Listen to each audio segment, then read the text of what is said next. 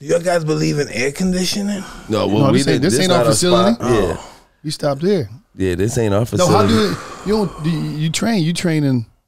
How do you train in? Like when you train, you don't be no AC in there that do it. Not really, no. You just be like, fuck it. When I was really young, I used to train. As I get older, I train smarter, not harder. Okay.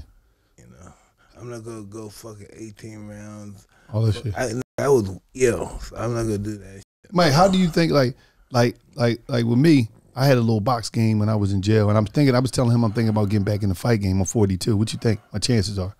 Slim to none. Your chances are not good if you don't dedicate everything you have. Oh, so Mike, you telling me I got a shot to get in the ring? Yeah. Now I know Boots. I know Boots Ennis from Philly, and I told him I've been talking shit to him like, yeah, I'll spar you, whatever. You think I should do that?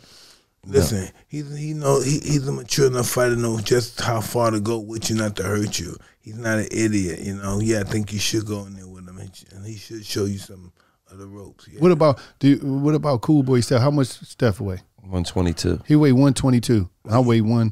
Well, you should know what I used to do when I was fighting. I used to let the small guys just throw punches at me if I could get out the way. So I might have a chance with Steph. Did he say? If I get in the ring with him, I might have a chance to win the sparring match. You might. No, you just to get in shape. All right. But no, he definitely not in shape. He keep telling me, no, I get in that ring and do my thing. Listen, you know what I saw right now?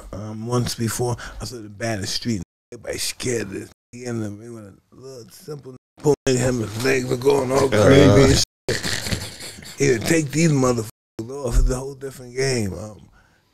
A tough guy, this is not a tough guy sport. A tough guy's going to real hurt in this sport. This is a thinking man sport. Right.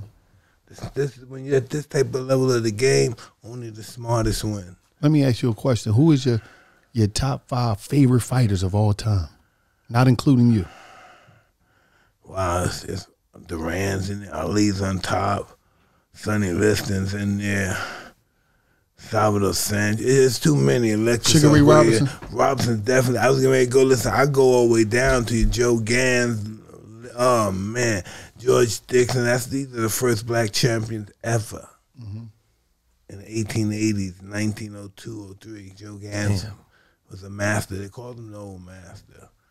I was reading a book about him in the longest fight ever, because the longest fight ever under the Marquis of Queensberry for a championship was Joe Gans and battling Nelson. They went 42 rounds. Damn. And so after the fight was over, everybody discussed. And then at the chapter I talked, Joe Gans was telling he sent a letter to the bellhop to send to somebody, but the people didn't know who he sent it to.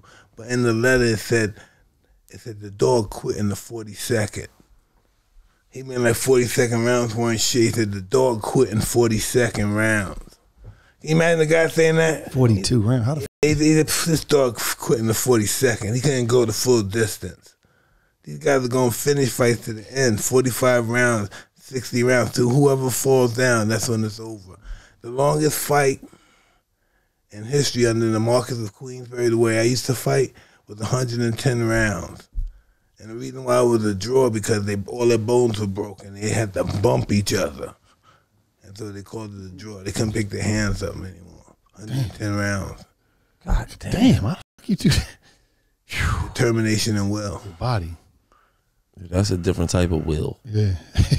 Like So listen, What's the longest rounds you ever sparred, like in the gym? 12. What just said? 12 rounds. Damn, man.